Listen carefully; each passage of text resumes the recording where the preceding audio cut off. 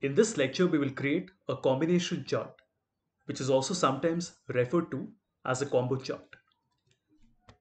The dataset that we have is fairly simple. We have the sales amount for 5 subcategory as well as the profit percentage. Let's select the data, go to insert charts, and what we want to do is not to select a normal column or a bar chart, but to select the very last option, which is the combo chart. Now the difference between a regular chart and a combo chart is that here I can have different series presented as different visuals. For example, our sales value is a clustered column, which is on my primary axis, which is this one. But I want profit to be a different type of a visual, which is a line chart on my secondary axis. So if you notice here, this is our secondary y-axis and this is our primary y-axis.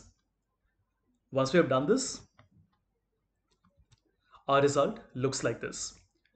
So our primary y-axis has the blue bars that represent the sales amount, and the orange trend line that you see is the percentage of profit for all of these subcategories. This was a simple example of creating a combo chart. Now, sometimes what you might want to do is to create a combo chart with a number and another number. Like in this case, we had a number and a percentage, but it is possible that we can do this.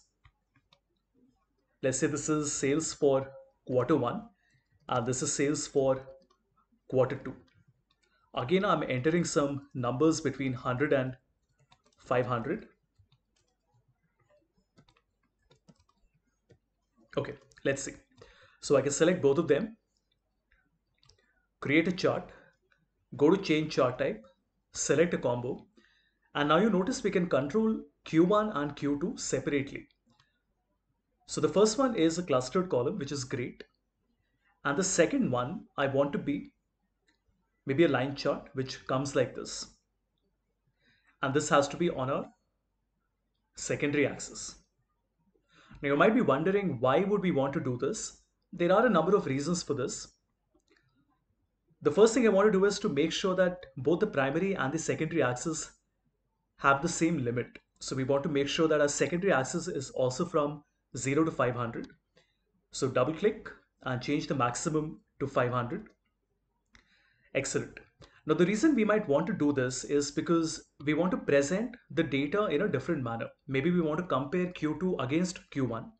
And this allows us to see that there has been a decline from accessories to appliances, then an increase, and then a decline, and then an increase. So even though this is not a time period data, if I'm comparing all my 5 subcategories against each other, as an example, if we sort the data and we say that the data should be filtered as per quarter 1, we can see here that quarter 1 is the blue column, which is telling us the number 1, number 2, number 3, and so on and so forth, all the different subcategories.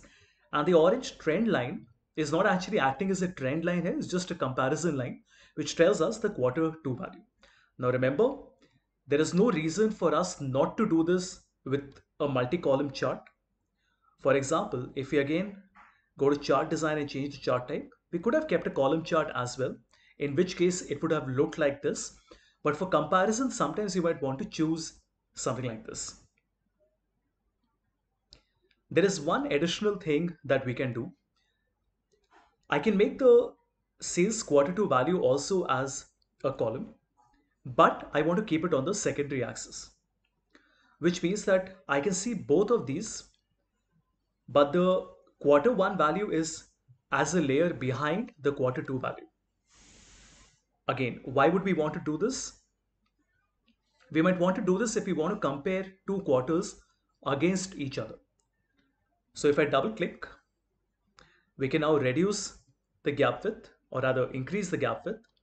And as you can see, we have a comparison of quarter 1 and quarter 2.